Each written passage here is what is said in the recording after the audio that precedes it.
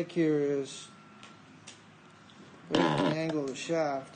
Here's your head position. And when you take the club back, yeah, you're going inside a little bit. You can see rolling it a little bit. But the club's getting back better. Club's going up a little better. It's not going around as much. And the club is coming a little bit too far from the inside.